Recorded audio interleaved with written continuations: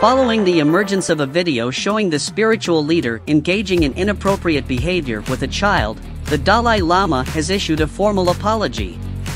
In a statement released by his office on Monday, His Holiness expressed remorse for any harm his comments may have caused the young boy and his family, as well as his global friends. The statement went on to explain that the Dalai Lama often engages in playful banter with individuals he meets in a harmless manner, both publicly and in front of cameras. However, as the video of the incident at a gathering in Dharamshala, India, in February went viral on social media, many people criticized the Dalai Lama's conduct, leading to his apology. In the video, the young child approaches the Nobel Peace Prize laureate and asks to hug him. The 87-year-old spiritual leader then invites the boy onto the stage, where he proceeds to kiss him on the cheek and then on the lips while making inappropriate remarks about sucking his tongue. The identity of the child is unknown, but he was present at the M3M Foundation event, hosted by the Indian real estate firm's charitable arm in Dharamshala, where the Dalai Lama currently resides in exile. News outlets have reached out to the M3M Foundation for their response to the incident.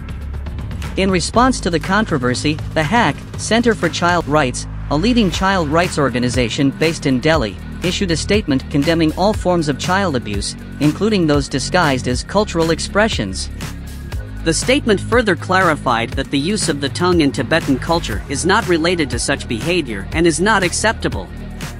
As the leader of the Yellow Hat school of Tibetan Buddhism, the present Dalai Lama, Tenzin Gyatso, is widely revered as the reincarnation of his 13 predecessors.